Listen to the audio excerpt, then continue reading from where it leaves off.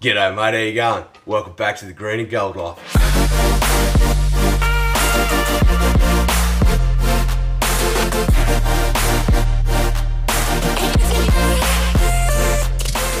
Rightio, here we are, we're back at it again. And I've had to come back out here and shoot a little bit of it again because we had an issue with the microphone. So yeah, technical difficulties even plague the most professional of us. So I have done a little bit of work to these handlebars, but essentially what I wanted to do was go through some rust removal methods. So I have the handlebars here from my daily mode, and you can see on this set, they've actually been spray painted with some kind of paint and whatnot. It's already oxidized through. So, and down here, the paint, the chrome plating has already started to come off there as well. So, unfortunately, these handlebars are non-salvageable in terms of the chrome condition. And this lot here, I'll show you some close-up photos of what it used to look like.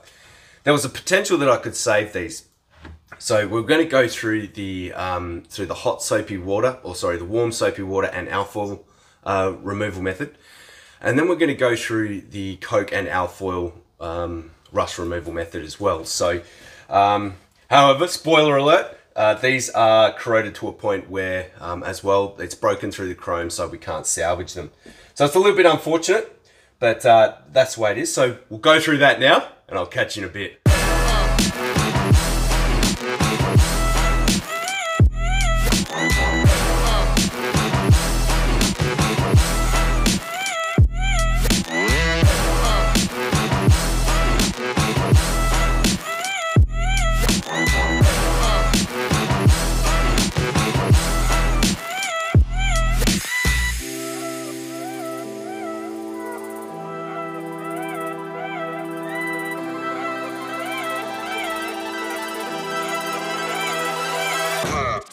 Rightio, so in my experience, mind-numbing work like this is best enjoyed either with a gar or a good beer. So today we're rolling with a cigar. What do we got here?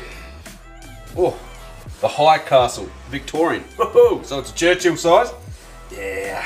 Anyway, so while our soapy water is still nice and warm, I've actually dumped the clutch lever in there. Try and get that soaking a little bit. So again, while the water is warm, what I wanted to do is actually give the soapy water and alfoil method a quick go first. So we'll tackle this side. So there are some methods that actually involve submersing this in some water and some soapy water as well, just to loosen it up a bit. So I haven't done that essentially because I don't think I've really got a container big enough that's really going to fit something like this. So it's just going to be a little bit more elbow grease for your old mate here. So you will note behind me as well, we sort of got the rear rollers in the electrolysis bath there. So you might have seen that last week, I don't know.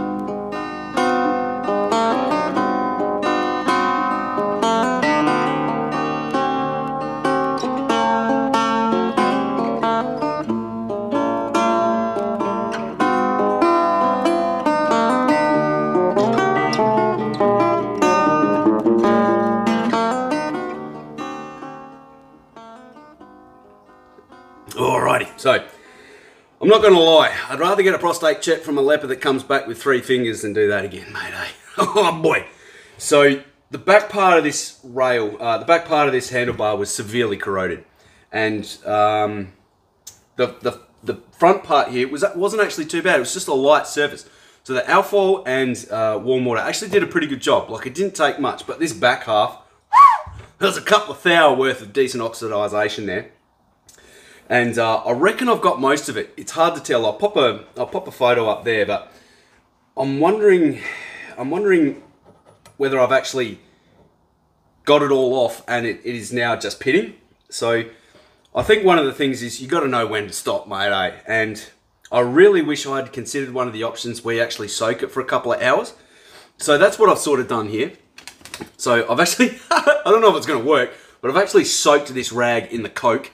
And then just sort of, you know, adhered it to the bars. So hopefully that's going to help me a little bit. I don't know if it's going to or not, but essentially I think I've taken that as far as I can now, and I've gotten results. So I'm going to park that there for now.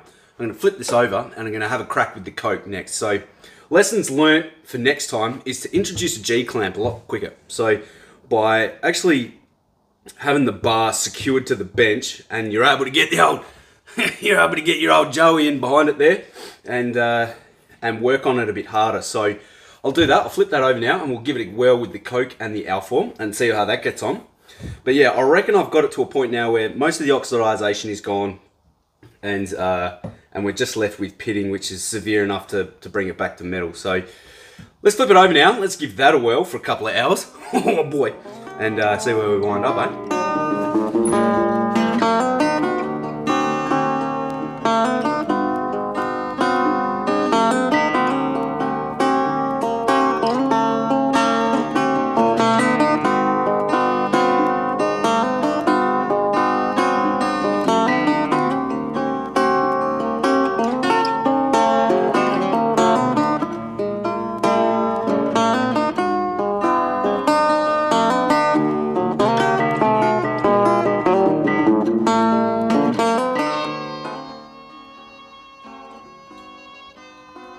Rightio. So, one cigar and 3 beers later, we're done. So, if I was to compare the two, the soapy water and alfoil versus the coke and alfoil just destroyed it, man. Absolutely did a cracking job. Now, I'm not sure whether that's because I allowed it to sort of soak into the oxidization with the rag. So essentially, I just soaked the rag in coke and then wrapped it around the handlebar. So that may have played a part. I'm not 100% sure, but the coke and alfoil did a ripping job. Having said that, if you're just dealing with light corrosion, you might get away with it, but this is too heavily corroded to make a difference. So it's pitted to a point where the chrome is sort of right back down to bare steel. So unfortunately, these are probably going to get stripped and painted. Having said that, I haven't done my third methodology, which is going to be our quadruple steel wool with penetrant. So every now and then I've just been given this end a dose with penetrant because I want to hit this with the steel wool and see how we get on. Because this is a little bit finicky, you know, getting in around here and all of that. So yeah, these bars are cactus, they will get painted. Or you could consider a stainless steel option if you still want that chrome look. So we're going to have a go at that now. The last method I wanted to try, which is my go-to method, and that is the use of quadruple zero steel wool and a penetrant here. So over the last 5 minutes, I've just been giving this a quick spritz with the old WD-40 to let that soak into the oxidization. And you want a little bit of quadruple zero steel wool. Now you need to be wicked mad careful here, man, because you will be stripping off chrome quick smart with this gear, eh? So just gently as you go, start taking little bits off, and if you find you're tarnishing it, yeah, again, just be really careful. You don't really want to go too hard because you will wear it down. So yeah, it's just a matter of spraying it on there and rubbing the oxidization, and it should pretty well just come straight out. Now I've used this on my Harley in a few spots, so I had a chrome polish, but it just wasn't getting deep enough. Now, had I have known of the soapy water and alfoil trick, I might have tried that, or the coke and alfoil trick. I would have done that. So, yeah, leave this with me for 10 minutes, and we'll be back. All right, after about half an hour worth of elbow grease, the bad news, mate, bad news. So we're down to bare metal there. So yeah, this one's far too gone, a little bit like my handlebars. But this side here, it's not too shabby. We still have a few sections that are down to bare metal, but I gave it a quick polish with the auto sole as well, and it didn't come up too bad. You know, the areas that aren't pitted and are still flat, nice chrome, yeah, they came up all right, mate, eh? So that would be how I would handle my handlebars if they weren't too corroded. So unfortunately, they are off for a good old fair income blast and then a powder coat. So I would not know how to even think about going about getting that out of there. Perhaps there's some kind of soaking solution. I had something you could soak. It's like some kind of rust off or something. A solution that you could soak it in, but I don't know what that would do to the chrome. So yeah, I don't know how you'd go getting that out, but Or maybe you don't, you just live with it. Anyway, now that we got that out of the way, I'm going to whip my knob out, mate, and we're going to polish that. So this is my knob here. There's nothing wrong with my knob. It's a little bit small for a knob, but it's a knob nonetheless. So what I wanted to do is actually give this a polish and reuse it. So this is for the groomer. We're going cheaply on the groomer. We're trying not to spend too much there because it doesn't need it, man. It's functioning fine. Just wants a quick spit polish. We're going to try and reuse most of the parts as possible. So what we're going to do is we're going to give this a polish. I do have some auto sole that is, hang on, suitable for aluminium. So I thought I'd give that a go. Otherwise, it's onto the calico wheel because I do have a cut and polish compound for the calico wheel. So it says here, specialized formula for aluminium and other soft metals. Ooh. Cleans, shines and protects. Fast and easy to use. Let's give it a whirl, mate, eh? Rightio. In typical caddy fashion, I've gone over the top. So essentially, where's my other knob? I've got my other knob here. Here's my other knob. Essentially, this has like an imperfection from the casting up and down there. I don't know if you can see it, where the molds were joined for the casting process. So I've actually gone through with a file and removed that. So now that I've done that, if you want a nice smooth polish, you've got to go and remove all of those scratches. So you can see there I've done a little bit of work to the top of that because there was a few dents and whatnot. So I had a little bit of a look around in the shed and look what I found. A little bit of wet and dry. So going to start off with a P80, get some of those deeper gouges out, and then we'll go down to a 320, then a 1500, then a 2000. So, and then, man, that should be shining. So the only problem that is more elbow grease, man. Rightio, let's get going, mate.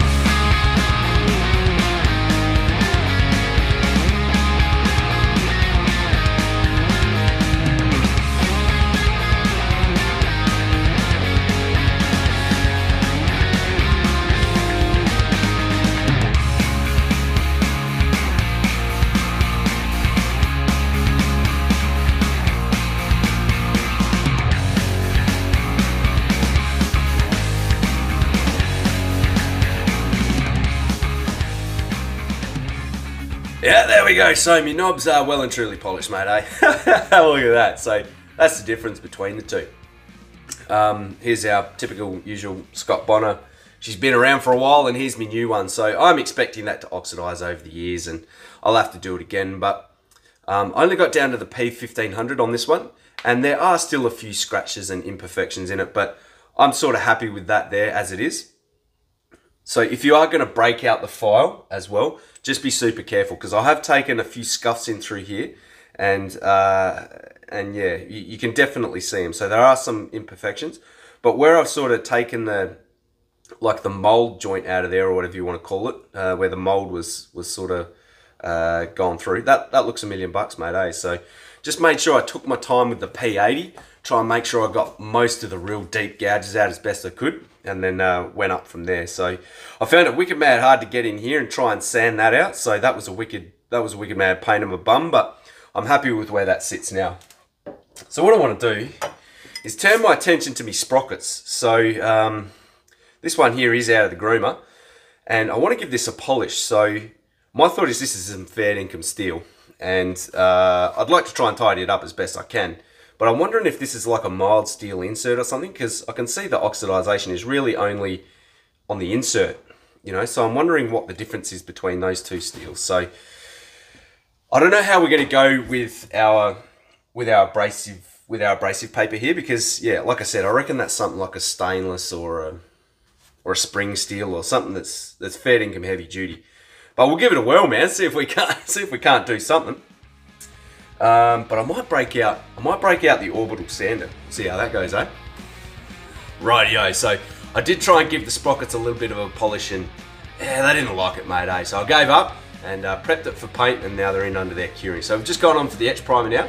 So I'll probably come back over the next few days and start giving it some paint. So I'll see you in a bit, alright?